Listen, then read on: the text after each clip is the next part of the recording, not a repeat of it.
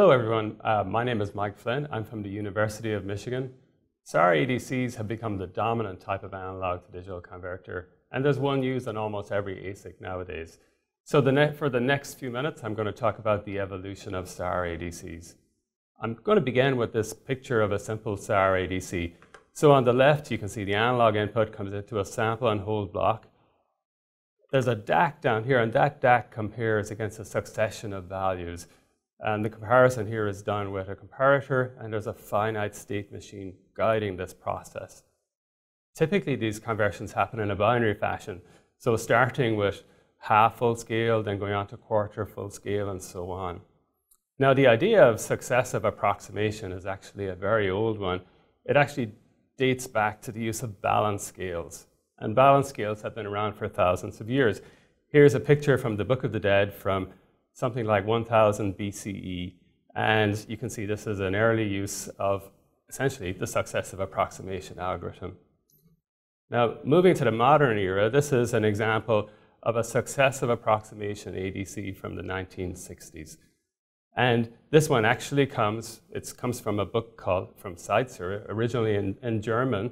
And the author, Blandowski, describes ein schneller A to D, which means a faster A to D. And this A to D actually is based on a DAC, which is a current mode DAC. So it outputs a current, again, in a binary fashion. And that current gets compared with a buffered version of the input signal. And the SAR operation is guided by this SAR register. Now, incidentally, the SAR register means a successive approximation register, and that's where the name SAR ADC comes from. Now, the next slide shows an example of a product from around that time. This is a 12-bit successive approximation ADC from a company called Pastoria, which was bought by Analog Devices in 1969. Now, if you look at this, it's a PCB implementation. Down at the bottom, there's a module here. This is a mini DAC. That's a current output DAC. And on the top here, you can see a bunch of small chips, and those implement the SAR logic. And down here is the comparator. Now, this card-based ADC consumes 2.3 watts and produced samples at 10 microsamples. And by the way, this picture comes from the data conversion handbook from Analog Devices. Now, most of you are familiar with charge redistribution successive approximation ADCs. And the first of those was published in 1975 by McCreary and Gray in a very famous paper at ISSCC. And you can see that this is composed of an array of binary weighted capacitors, C over 2, C over 4, and so on. And those feed into a comparator. The successive approximation register is actually off-chip in this case. Now, this sort of architecture is ideal for CMOS processes, because CMOS processes are very good for implementing capacitors and switches. And the input to comparator and CMOS can be high impedance, thanks to the gate of a MOSFET presenting a capacitive input. Now, looking at ISSCC over the years, this next figure shows the distribution of SAR ADC papers at the conference. So back here in 1975, this is that SAR paper from McCreary that got everything going. But in fact, there was a paper just a year before that from Suarez, which described another SAR ADC paper from Berkeley. That was a 2-capacitor SAR ADC, and that didn't really take off. Now, if you look at this plot, you can see that there's been a number of ADC papers over the years, but those papers started to grow exponentially in number sometime in the 2000s. And I traced this inflection to an important paper in 2002 by Franz Kuttner from Infineon. And this is a 1.2 volt, 10-bit, 20 megasample per second SAR ADC. Now, in some ways, this was the first modern SAR analog to digital converter. And let me explain why. Well, first off, it ran from a low voltage, just 1.2 volts. It was also implemented in a nanometer CMOS, so it was one of the first high-performance converters in a nanometer CMOS process. It also relied on something called redundancy in the DAC architecture. And that redundancy, that use of non-binary weighting, allowed it to tolerate mismatch and also slow settling. And another important feature was that the capacitors were implemented with parasitic metal capaciting structures, shown here on the right.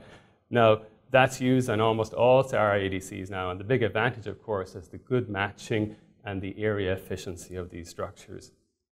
Now, after 2002, the performance of SAR ADCs improved greatly. This graph shows the walled-in energy efficiency of SAR ADCs versus year.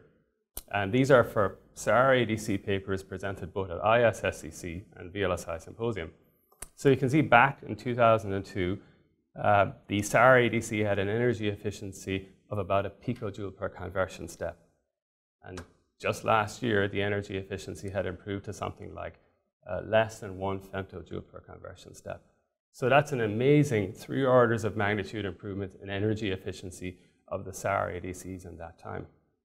So that's a remarkable story. Now I want to point at another important paper that appeared at ISSCC 2006.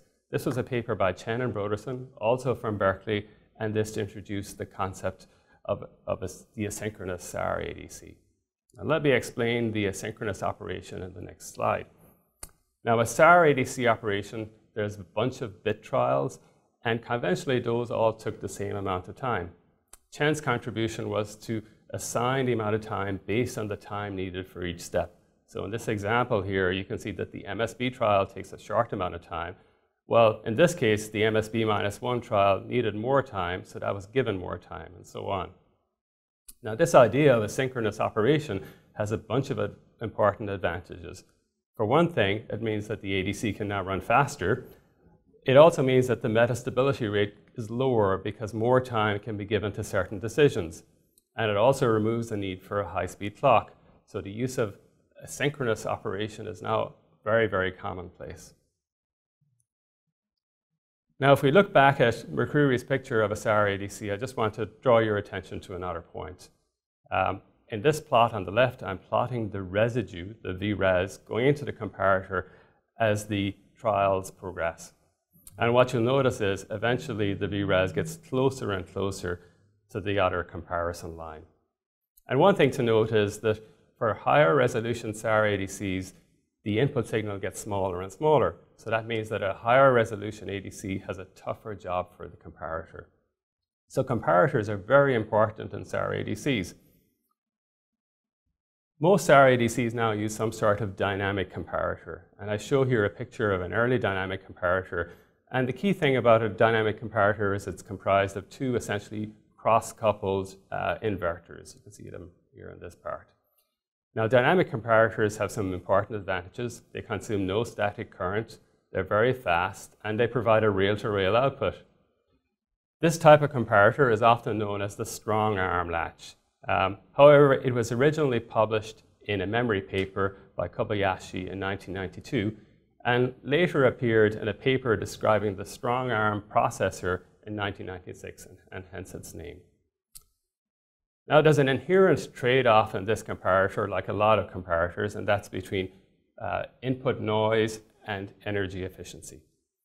So if you look at the input referred noise of the comparator, it turns out to be related to the parasitic capacitance at the latching nodes. However, the speed of the comparator, the time constant, is also related to that capacitance. So if we want low noise, we need a large capacitance, but that causes a large time constant. And to offset that large time constant, we need a large GM, which means more power consumption. So there's a trade-off between noise and power consumption, which makes sense. Now, that makes it hard to do high-resolution SAR ADCs. And to solve that problem, a number of new architectures have evolved over the last several years. One of those is the SAR-assisted pipeline.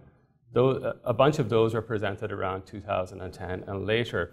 And these cascade 2 low-resolution SARs, in this case a 6-bit SAR and a 7-bit SAR in a cascade. And the advantage of this is that now each SAR is low resolution, so the performance requirements for the comparator and for a lot of other things are greatly relaxed. Now, another innovation is to actually add noise shaping to the SAR ADC operation. So to explain that, I'm first going to show you a first-order sigma delta. That's actually another type of feedback ADC. Now, you can see in this block diagram, there's an input here on the left, there's an output on the right, there's a quantizer ADC here, and there's a DAC here in feedback. And the difference between the DAC and the input is an error, which is fed to an integrator before going into the ADC. Now we can actually add a structure like this to a SAR ADC. And this is what I'll show you on the next slide. So in this figure, this symbol here represents the DAC capacitor array. See the input here and the output, which goes into the comparator of the SAR ADC. Now what we do here is we actually grab or capture the very last residue from the SAR operation, and we call that some sort of error, and we integrate that error, and we feed that error then to further comparisons.